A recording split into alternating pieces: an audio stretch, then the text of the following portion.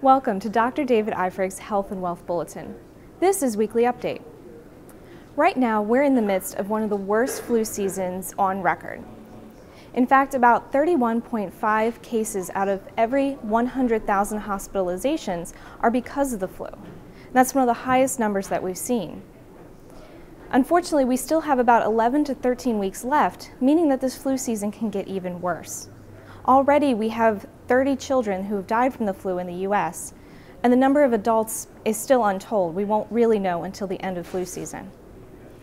Now, the reason that the flu is so dangerous is because of how quickly it mutates. So the flu virus comes in one of three types. There's type A, type B, and type C.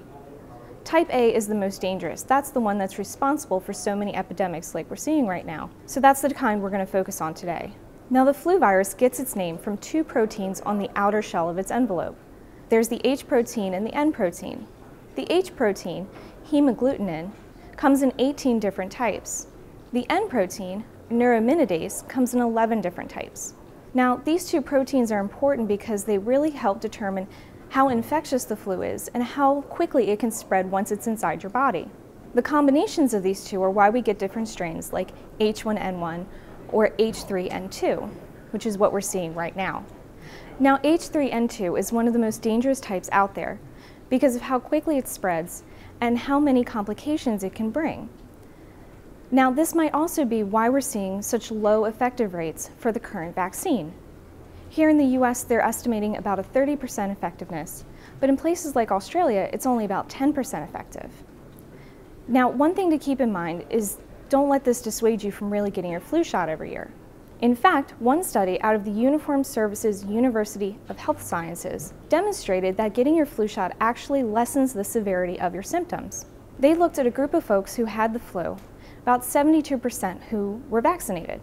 Those who had been vaccinated had a far lower chance of having a fever, they had fewer upper respiratory problems, and overall their symptoms were far less severe. This is very important because we want to make sure that we get as much protection as we can, even if we do get the flu.